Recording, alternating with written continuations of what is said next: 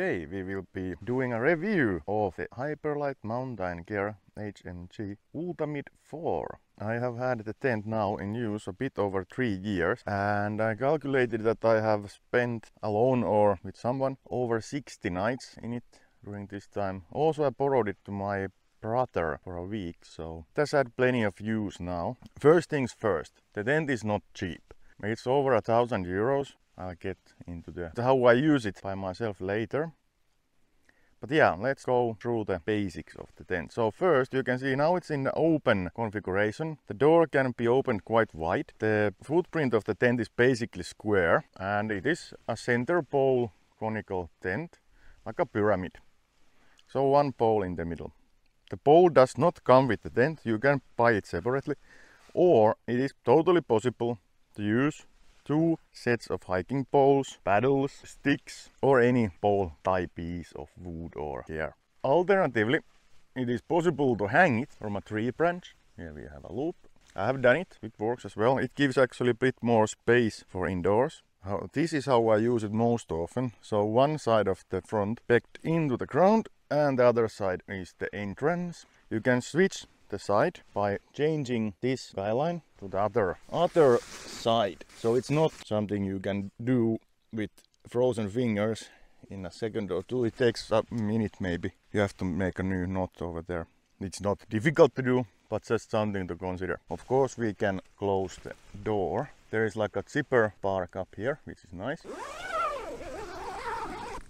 And if you want to, you can open it also from the top, like that, to have a bit more ventilation or take a look outside. Or also works if you put this in the snow, bury it a bit. Alright, the height is adjustable. At the moment I have quite a bit of clearance to the ground, like 5 to 10 centimeters. Depends on the length of the pole. These Guylines come pre-attached, so there's 8 of them. Then there is at least when I bought it, I got a bundle of uncut Guylines. Not this one, it was similar to that, but I used it for something else. And instead I use this reflective Guylines now, so I don't stumble on the Guylines so much. Also I added the tightening. These, I think, cam cleats or something. These are also like reflective or self-illuminating. Other ends have loops and some of them have mini carabiners. These are adjustable. Often it's possible to use the vegetation for attaching, but also I carry a selection of different kinds of pegs which do not come with the tent. So I have a set of different types for different grounds. So there is 6 attachment points at the ground level. It is very quick to set up, even alone, because everything you absolutely need are the 4 corners, and you don't need to erect it. You can just set the square shape first from the corners so it's flat, and then when the corners are in, you could put the midpoints in as well if the ground is soft or you are not certain of the pegs. But if, like here, the ground is good for pegging or you can tie it to roots or something, then 4 is enough. Then you just go in, close the zipper behind you and erect the pole. Put the pole inside or tie it to a branch from the outside. Yeah, after that you can add more pegs. If the weather is very bad, I also use these mid-panel attachment points, but I don't tend to use them unless I have to, because at least one of them is already a bit broken due to the fact that I tripped on the Guylines and it put out a bit. So also I made a system here. Oh yeah, this one I have repaired a bit. Now I can also take them off if I need to with this toggle. I could easily tie them to the trees here if the weather turns bad, to that bush or that tree behind me. If everything is attached, it is very stable. Very, very stable. Only thing is, you need to put it low enough so that wind cannot get underneath. But anyway, like there is like usually at least 15 centimeters on top of the ground where the wind is not that bad. Or you can use the bush or vegetation or rocks to hide yourself a bit. But yeah, you can also lower it. Then it just doesn't ventilate as well. The fabric is Dyneema composite DCF. It is robust enough when it's under tensile tension, like from wind. This pyramid conical shape, it's very used traditionally here in Finland. Kota tents, which are conical. It's very good for wind and also for snow loads. Snow will flow down and wind will just push it down, as long as no wind can get underneath tent fabric. About ventilation, Yeah, you can get ventilation from underneath. And also on both sides, on the sides, we have these vents which cannot be closed or adjusted in any way I can figure out. In the front and in the back there are no vents, but as I showed you, you can open the zipper from the top as well. The ventilation is good, but it's also a bit of a problem sometimes, because if there is very heavy wind-driven rain, it actually goes upwards along the material of the tent and into the vent. This has happened a couple of times, but it requires heavy winds. But yeah, I do tend to put it sideways to the wind, because I sleep on the back side and I don't want the fabric to be pressed against on that side. And the front we have the door, and I want it to be a bit sheltered from the wind when I go in and out. So yeah, basically these vents go into the wind. Well, it can be fixed, or there is a solution. I can just hang something, piece of fabric, my jacket, on the inside to block the water coming in. And it's not much, but yeah, that's something to take a note of. I would not think of this as a 4-person tent. 3 persons, I would say optimum 2, like a couple. 2 and the care, this would be good. But yeah, not for 4, only in an emergency. Well, yeah, in a bad, like real situation, you could actually probably sit here like 6 or even more people out of the wind. And this is light enough that you could actually carry it in winter as like a backup tent or a day trip tent. That could be used like a kitchen or utility tent, shed for gear, sleds, or maybe a toilet tent if you want a fancy toilet. Sometimes it would be very nice. Yeah, I would not take this as the main tent in winter up here in the Arctic. Maybe southern Finland, where we have forest cover. Here in the tree line where I am right now, the trees end like, I don't know, 50 meters or 100 meters up in the elevation. Not higher than this. Even here it can get very, very windy in the winter.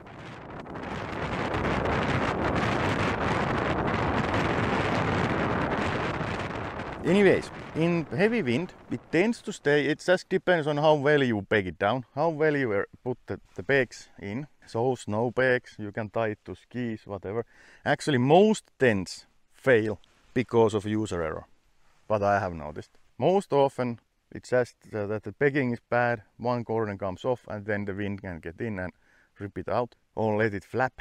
So if it's not tight enough, that's usually the cause of failure. Another point that can happen and has happened, especially when we used the hiking poles and the straps to attach them together.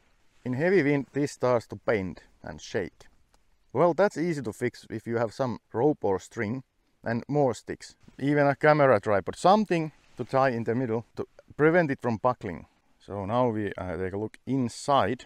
I have bought it, you have to purchase it separately, the half insert. There is also a full insert available, and that works nicely for 1 person. It's like a luxus, a lot of room for me and my gear. And it works for 2 persons if they are close. I mean, a couple, perfect, if they don't need a lot of personal space.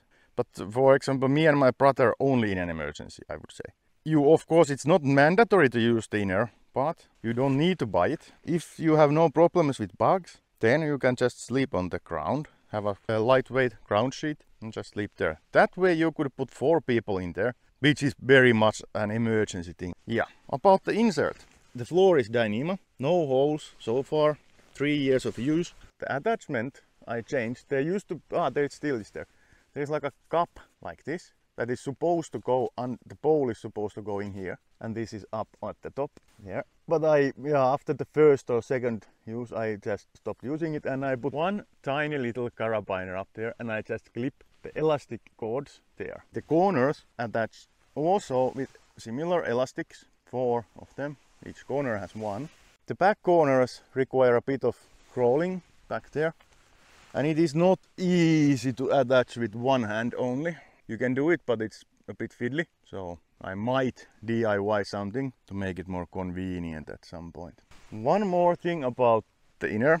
It has the zipper is here, it is 2-way zipper, but it goes only up on one side. The bottom goes to the other corner, but you have to take this into account when cooking, doing stuff. So only one side. For 2 persons, again, it would be more convenient if there was also if the chipper made like a U-shape all the way here. Bit heavier, yes, I admit that. But anyway, the inner is not that lightweight compared to the tent. Not at all. So what I did on some trips when I wanted to go lightweight, but anyway had a windproof tent in the summer, but above the tree line in Lapland, in the Arctic. So what I used, I have a Sea to Summit Nano mosquito net. Yeah, I just used the nano mosquito netting, which is less than 100 grams, and hang it from there. Tyvek's sheet is like, I don't know, another 100 grams, maybe 150. Yeah, and you can imagine by the shape of this is like a half a pyramid. The person who is sleeping at the back will get this netting touching them. So if they are just bare skin against it, then the mosquitoes can and they will bite you through the netting. So there is not that much space. But anyways, I have been quite happy with it, with these limitations in mind. Oh yeah, one thing about the tent. The pole doesn't need to be straight. It can of course be aligned, put on an angle. Just needs to be longer on the side. So that could make a bit more space indoors. But now that I'm alone, there's no need for that. Alright, then some things I have noticed. Up here at the cone, the taping of the seams is coming off. I contacted HMG about this, and yeah, they sent me repair tape, which I applied and it worked for a while. But now that is coming off, the repair tape of the use. But to be honest, I have not really noticed it to be really a problem. It doesn't really leak from up there, as water doesn't pool over there. It's just the seams of the cone. So yeah, I'm not unhappy about that at all. I understand that it is very difficult place because there is a lot of tension on the fabric at exactly that area. So not really a problem. Then nothing has failed due to the construction or materials of the tent as such. Due to my own lack of thinking, I have had some problems. Like I told you about one of the mid-panel attachments, I had to sew back on because I tripped on the line. These I added, these mini carabiners, because originally I ran just the Guyline through the loop here, but the Guyline acted like a saw after a while and it ate into this loop halfway in. So when I noticed that, I got the mini carabiners and I repaired the damage there. Now it works fine. Of course I could just have a line and tie it there statically so that it doesn't run and make a knot at the other end. But often when I want to make a camp, I want everything to be as easy as possible to set up. If your fingers are frozen, as they often are up here, I don't want to start fiddling with knots. So yeah, this adjustment system works very well now.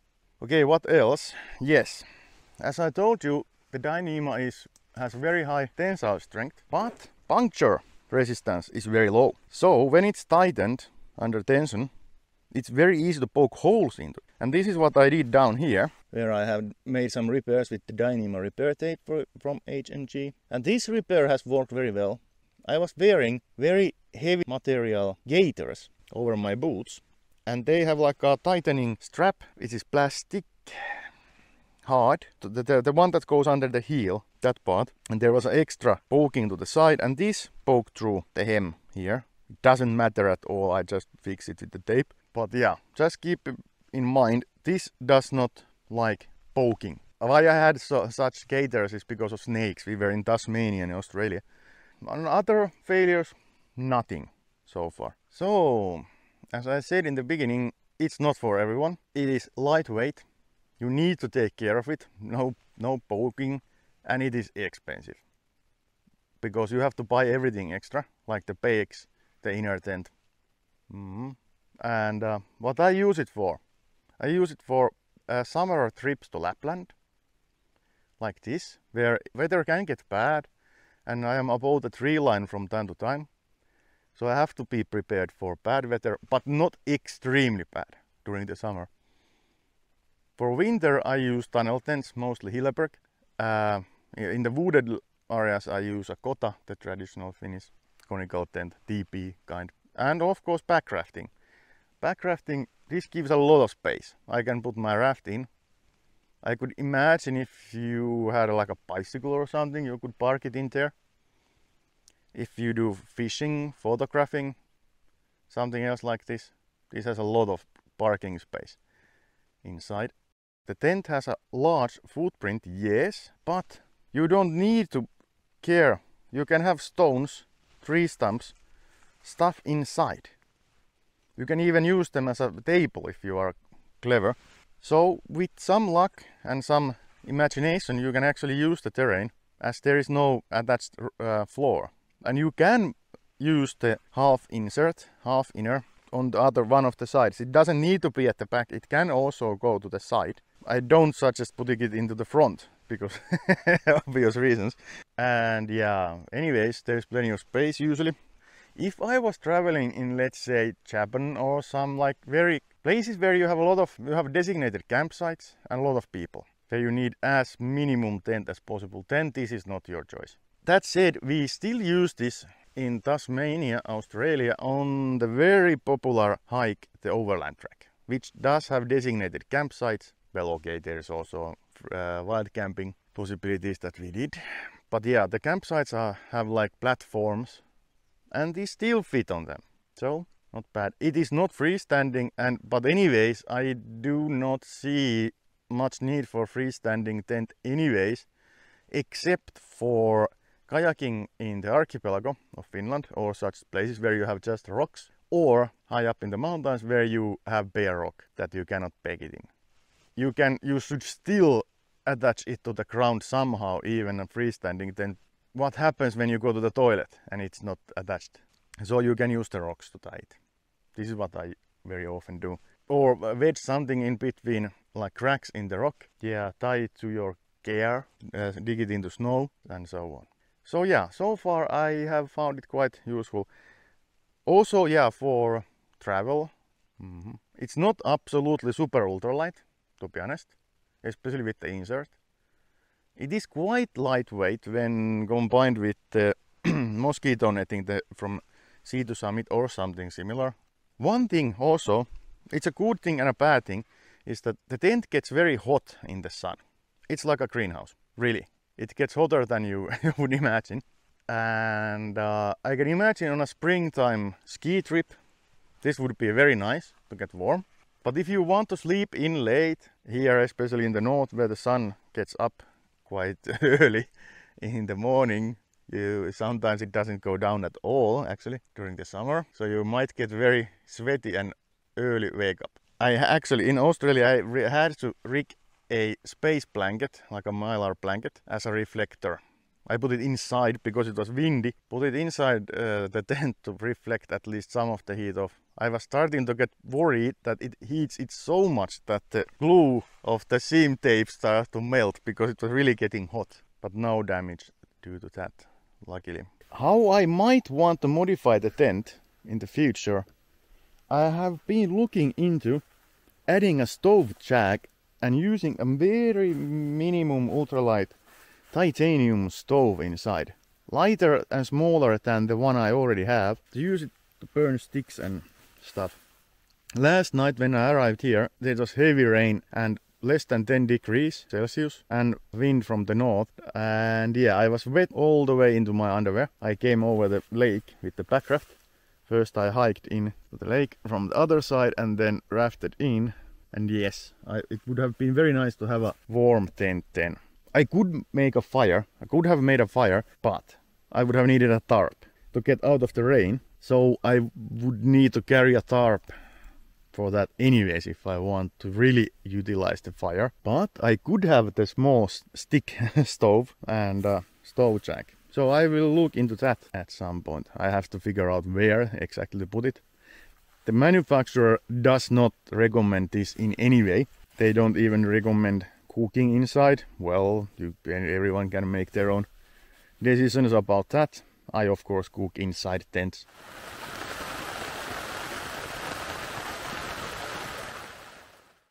And considering how much I have used it now, and I still plan to use it for many years, overall I'm quite happy with the tent.